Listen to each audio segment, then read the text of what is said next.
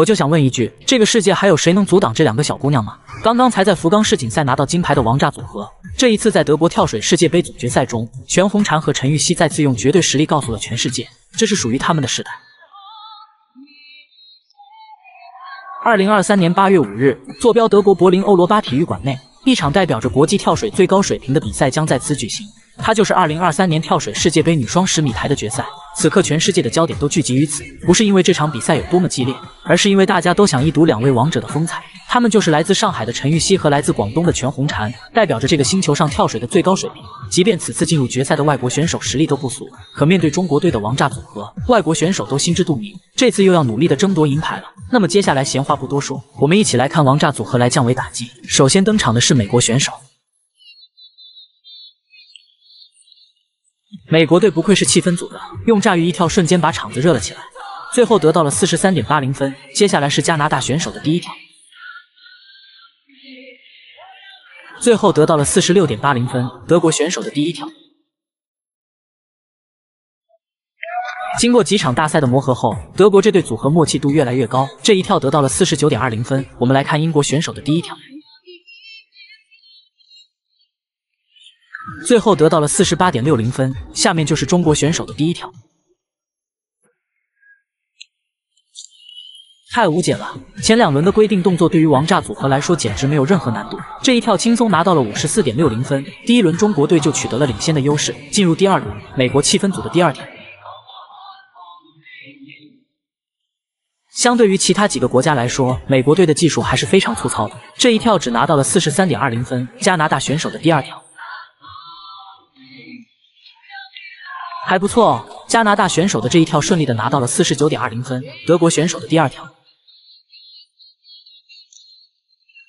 最后得到了 48.00 分。英国选手的第二跳，最后也得到了 47.40 分。我们来看王炸组合的第二跳。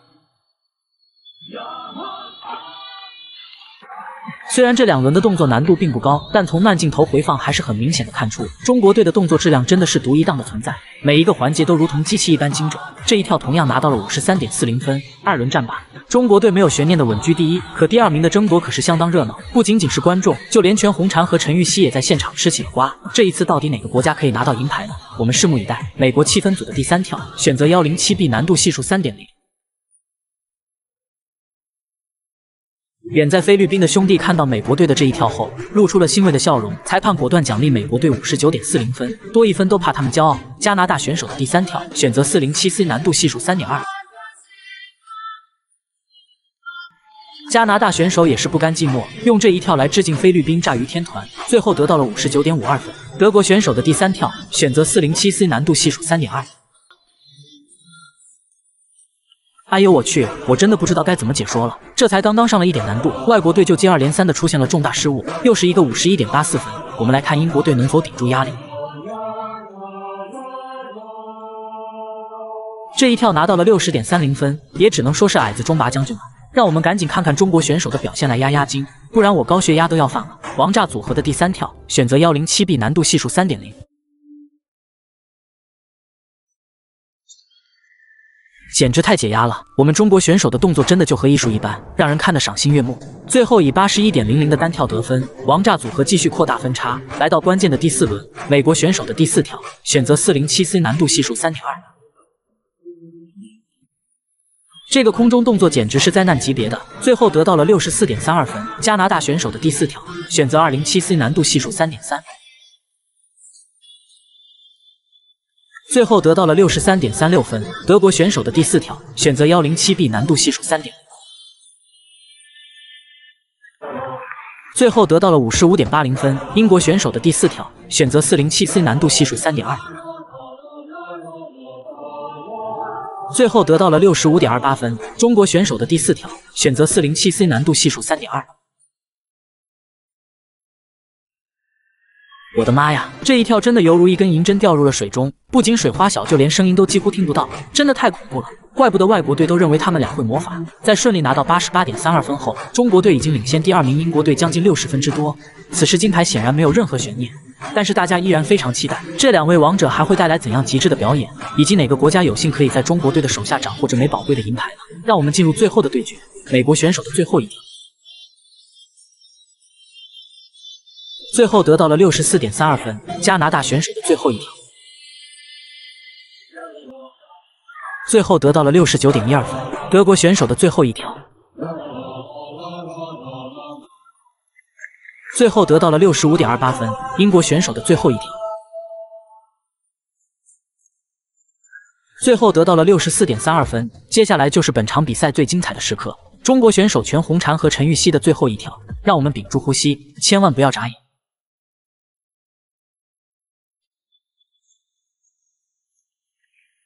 全场观众大饱眼福，所有对手顶礼膜拜。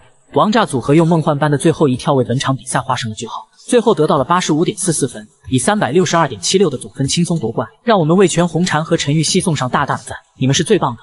好了，本期视频就到这里，我们下期再见。这绝对是我今年看过艺术性最高的一场跳水比赛，每一位选手都用实力诠释了什么叫做灵魂跳水。全场比赛泳池里的水都没有平静过，澎湃的水花在炎炎夏日给场边的观众送去了清凉，优美的动作给视频前的朋友贡献出一场炸鱼盛宴。看完之后，我只想说一句：菲律宾跳水天团，这盛世如你所愿。2023年8月3日，坐标简阳体育馆。这场成都大运会女子10米台的决赛将在此举行。此次代表中国出战的2位选手分别是河北体育大学的张蕊和华南理工大学的王伟莹。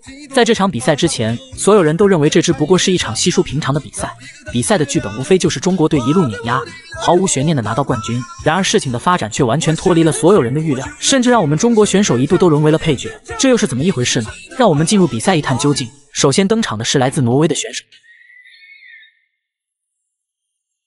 挪威选手用第一跳将场子热了起来，最后得到了48.60分。澳大利亚选手的第一跳，最后得到了55.50分。我想这位选手除了是名运动员之外，一定还是一位咖啡师，不然这拉花拉的怎么能这么漂亮呢？下面是美国选手的第一跳，这一跳得到了44.80分。美国选手直接在水花上拉了一个爱心，你别说还挺好看的。日本选手的第一跳，日本选手的第一跳倒是不错，得到了57.40分。日本教练也是非常开心，不过别着急，很快你就笑不出来了。中国选手张蕊的第一跳，连中国选手都被这强大的气氛所感染，罕见的出现了这么大的失误，最后得到了45.00分。我们来看中国选手王伟莹的第一跳，关键时刻王伟莹打破了魔咒，稳稳的拿到了75.00分。这一轮王伟莹鹤立鸡群，稳稳占据着第一。不过这一波还未平，更大的风浪就接踵而至。挪威选手的第二跳，再次激起浪花朵朵，最后得到了47.60分。澳大利亚选手的第二跳动作，不甘示弱的得到了36.80分。美国选手的第二跳，美国队的这一跳直接把气氛推向了高潮，裁判直接奖励54.00分。日本选手的第二跳，最后得到了26.10分，直接帮坐在对面的观众洗了个澡。日本教练这下可笑不出来了。中国选手张蕊的第二跳和现在我们看到的6组倒立。好的，没有问题。张蕊果断退出了这场闹剧，找回状态，拿到了73.60分。中国选手王伟莹的第二跳，稳定发挥，同样也拿到了72.00分。这一轮2位中国选手开始领跑，分别位于第1和第2名。来到第3轮，挪威选手的第三跳，感谢老铁送的大火箭，裁判送给你27个小分分。澳大利亚选手的第三跳，最后得到了52.20分。美国选手的第三跳，最后得到了38.40分。日本选手的第三跳，最后得到了22.10分，直接把坐在观众席的8个小哥看出了痛苦面具。中国选手张蕊的第三跳，哇，好漂亮！再次得到了76.85分。中国选手王伟莹的第三跳，我勒个去，今天是怎么了？王伟莹竟也出现了失误，最后得到了52.80分。不过2位中国选手还是稳稳地控制着比赛，可以看到大部分的选手都只拿到了100小几十分。如果是全红婵和陈芋汐的话，第3轮结束恐怕都接近300分了。来到关键的第4轮，挪威选手的第4跳，最后得到了46.80分。澳大利亚选手的第4条，最后得到了54.60分。美国选手的第4条，同样得到了54.60分。日本选手的第4条，最后得到了44.95分。中国选手张蕊的第4条，最后得到了72.00分。中国选手王伟莹的第4条，王伟莹突然迎来了爆发，轰出了86.40分，也是非常奇怪。这一轮选手们集体找回了状态。虽然王伟莹拿冠军已经没什么悬念，但以今天的这种状态，张蕊能否顶住压力，再为中国队包揽1枚银牌呢？我们拭目以待。挪威选手的最后一条，最后得到了46.80分。澳大利亚选手的最后一条，最后得到了56.10分。美国选手的最后一条，也拿到了56.00分。日本选手的最后一条，稳定发挥得到了45.00分。中国选手王蕊的最后一条，虽然不是那么完美，但依然得到了70.50分，成功为中国队拿到1枚宝贵的银牌。接下来就是本场比赛最关键的时刻，中国选手王伟莹的最后一条，让我们屏住呼吸，千万不要眨眼。来先看一下这一跳，简直轻轻松松，王伟莹稳稳完成了这一跳，最后得到了72.00分，结束了今天这场闹剧，最终以358.20的总分拿到这枚金牌，整整领先最后一名选手140分之多。让我们为中国选手鼓掌点赞，你们是最棒的！同时也要为所有选手鼓掌加油，知道你们也尽力了。好了，本期视频就到这里，我们下期再见。